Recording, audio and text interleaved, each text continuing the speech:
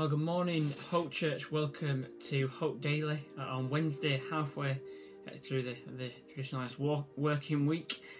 We are just beginning our journey into Luke during this period of Lent. We've just looked at chapters 1 and 2 yesterday and on Monday with Josh and Jamie. And we're going to be continuing in chapter 3 today. But before we get to that, I just want to tell you about some Luke's Gospels that we have bought. So sometimes we give these out during Lent, and we challenge you to give them out to friends and family members and neighbours who maybe have been asking questions about Jesus and about the Gospel and who you've had a chance to witness to. And maybe you just would like to give them a gift of Luke's Gospel so they can read an orderly account of the life of Jesus. Or maybe you're someone this morning who's watching who don't even know Jesus yourself. You're not a Christian, but you want to find out more. Well, if you message our Facebook page, Hope Church Lancaster, we'd love to give you a copy for yourself or to give to someone else. We have them at church and we're happy to deliver them in the Lancaster area to you if you want one or need a couple. We'd love to give those out to people just so others can hear the gospel and can read about the amazing story and about salvation through Jesus Christ. So let us know and comment in if you would like one of those or message the page. But anyway, on to Luke's Gospel. I'm going to read out the ESV this morning, but let me just quickly pray for us before we get into this passage. Father God, we thank you for your life. Lord, we thank you for your example. And we thank you for this story of the good news and your gospel. And Lord, I just pray as we continue to look at Luke's Gospel this morning together or this evening, Father, that you would speak to each one of us, maybe even through a different part of this passage as people read it for themselves later on. Lord, would you just speak through your Holy Spirit in me right now, I pray, in your name. Amen. So, chapter 3. Now, of course, we're not going to read it all. These are quite long chapters, but I'm going to focus in on just a few verses this morning. So, let's read. I'm going to read from verse 7 to start off with, and hopefully try and get up to verse 18. So, this morning, or this evening, I want to just talk about how true repentance requires a change. So, let's read verse 7. So, this is John the Baptist, he said, therefore, to the crowds that came out to be baptized by him, you brood of vipers, who warned you to flee from the wrath to come? Who told you, basically? So he's talking particularly to the religious leaders and those that were kind of thinking they can just follow all the commands and instructions that God had given in the Old Testament on the face of things, to kind of look to everyone else like you're acting differently, you're following God, but actually you've really not made any change to your life personally when people aren't watching you. They're basically being hypocritical, and that's what John is calling out, particularly the religious leaders for, but also the other Jews who were doing that as well. He said, bear fruits in keeping with repentance. So don't just repent. That should change your life. That should make a change in you. And do not begin to say to yourselves, oh, we've got Abraham as our father. For I tell you, God is able from these stones to raise up children for Abraham. Okay, so basically saying, just because you're a Jew doesn't mean you're saved. You know, it's a personal choice, and repentance needs to come. Not just, oh, well, I'm a Jew. Even now the axe is laid to the root of the trees. Every tree, therefore, that does not bear good fruit is cut down and thrown into the fire. So if you're not truly repentant, and there's not and it's not true repentance to God, and he knows your heart, he knows when it's true repentance or not, then that tree will be cut down, you'll be judged, you won't have eternity in heaven, is the short of it. Then he said, and the crowds asked him, what then shall we do? And he answered them. So this is how, when you are truly repentant to God, this is how it should make a change in your life. So he gave some examples. And whoever has 2 tunics is to share it with him who has none. So share with those who don't have as much. And whoever has food is to do likewise. Tax collectors, so they were known for being dodgy.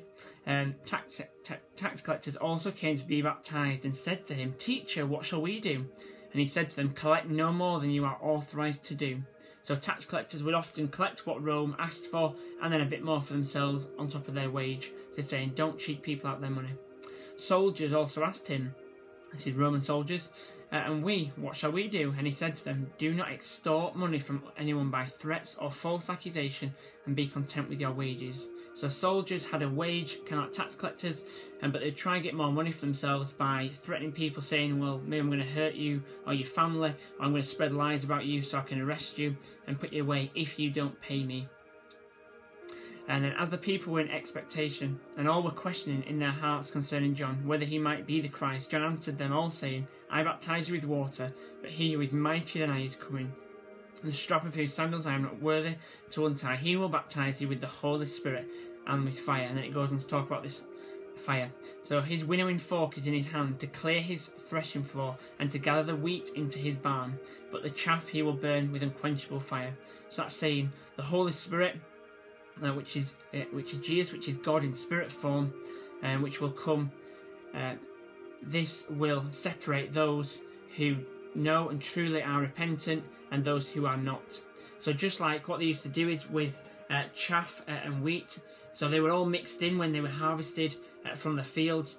So what they did was, in the wind, they would throw up the grain and chaff with this winnowing fork.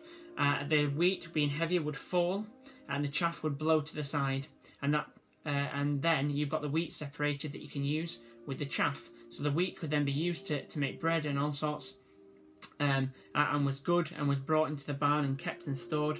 But the chaff was put to the side and was burnt. And this is talking about, the wheat is those that believe and are truly repentant by the power of the Holy Spirit. Their lives are transformed. They make changes to their life. They are truly repentant to God.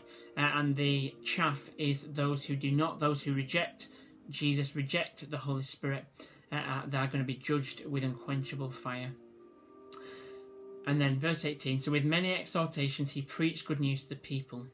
So until now prophets had spoken of this coming Messiah, but true, the gospel and the good news that we can be saved through true repentance and because of Jesus Christ was preached for the first time by John the Baptist.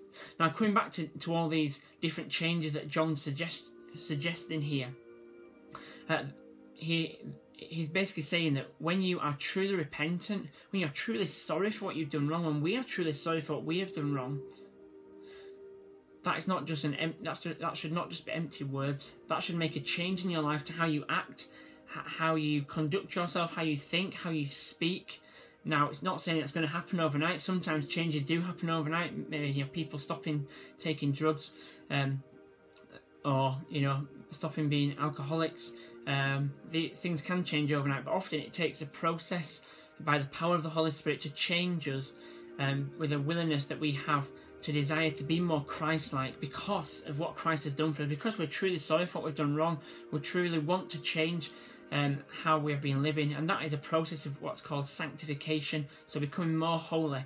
But it only happens by the power of Jesus Christ. But it starts with a true repentance, a repentance to God, saying, God, you know what? I am so incredibly sorry for all those things that I've done that are wrong in my life. Please forgive me. I want to make a change. I want to live for you. I want to live differently. I want to live in line with your kingdom and with the teachings of Jesus. Live a life that pleases you and honours you and brings glory to you, God, rather than living the way of the world. But it starts with a true repentance. But true repentance is evidence is shown by changes that we make.